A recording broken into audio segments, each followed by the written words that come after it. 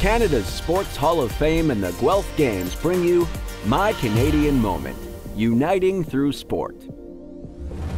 Hey, this is Sam Roberts, and my Canadian sports moment, among the many that we've been fortunate to celebrate over the years, has to be Steve Podborski's downhill victory at Kitzbühel in Austria in 1982. And I was a huge downhill skiing fan and used to tune in to CBC Sports every weekend without fail to watch the crazy Canucks skiing like madmen all over the world.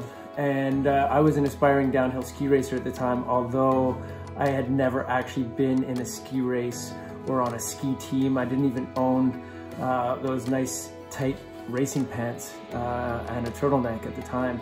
But nevertheless, Steve Podborski was my hero, and for him to go out there, and this was, I think, the third year in a row that a Canadian won at Kitzbühel, and then Todd Brooker would win the following year. So it was a time when Canadian skiing was really on the map, and it was a great time to be a kid with big skiing dreams. So yeah, seeing my hero, Steve, cross the finish line and win against Franz Klammer, who is, you know, one of the best skiers, dominant skiers of all time.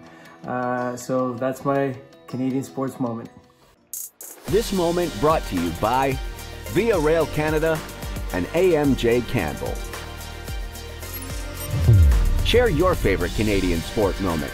Use hashtag MyCanadianMoment, uniting through sport.